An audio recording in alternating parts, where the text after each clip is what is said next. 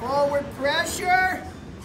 Drop. And again, I don't go to my knee in a match. I keep this anchor and I drop and wrap. Okay?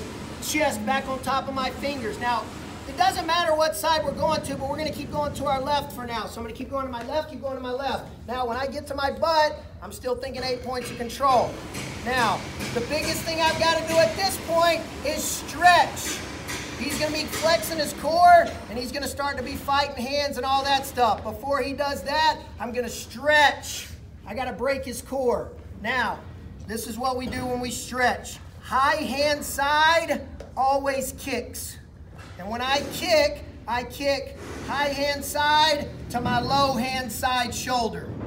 So when I try to turn him with this crab ride, my high hand side, which is my left hand, is always going to kick to the shoulder of my low hand side, which is my right. So everybody see that? High hand side always kicks to the low hand side. That's my elevator foot. Look at my bottom toe. It's trapping his bottom leg, and look at his hip. His hip,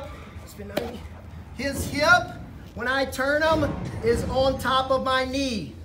It's not sitting outside of my lap, because that's not the whole 8 points of control. We want to keep 8 points of control, whether I have a wrist and a claw, a thigh pry and a claw. I don't sacrifice control on top based off position if I can make it, if I can help it.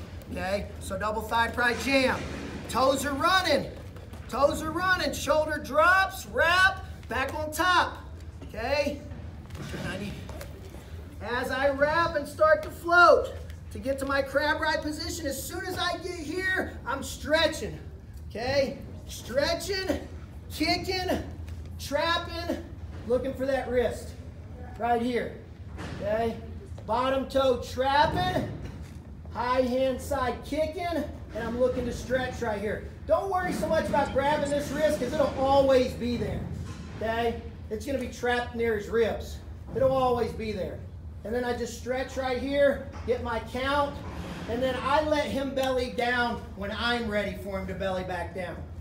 I might hold for 6 here and just let him fight a little bit and panic, and then I'll start coming back up on top. Look what happened when I came back up on top. What did I have in my hand? And then I just go back to work on top. You guys are going to be scoring 20 plus points on top. Easily. All right? With a good rhythm. All right? Everybody go. So I'm going to jam forward. Big wrap. Go away from my claw. High hand side kicking. Stretching with my claw, with my thigh pry. Okay? Jam. Wrap. Float, float, float, float, float. Get to this position right here. Stretch, high hand side kicks. Right here. Okay? And again, maybe I don't even get this turn. Maybe I get here and he fights down. Man, I like my chances. He bases back up. Right into my turn.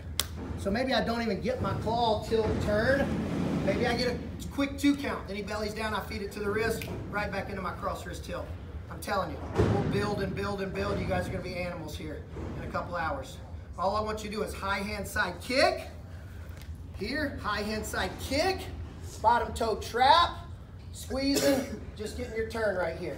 All right, bottom toe over the top, trapping. Any questions? What's up? One more time. Let's face that way. So, double thigh pry jam.